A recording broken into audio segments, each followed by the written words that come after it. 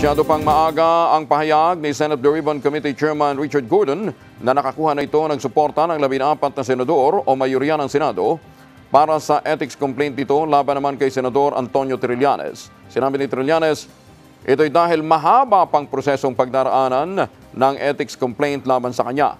Magsasagawa pa niya ng hearing ang Ethics Committee at kung ano man ang magiging findings ng komite.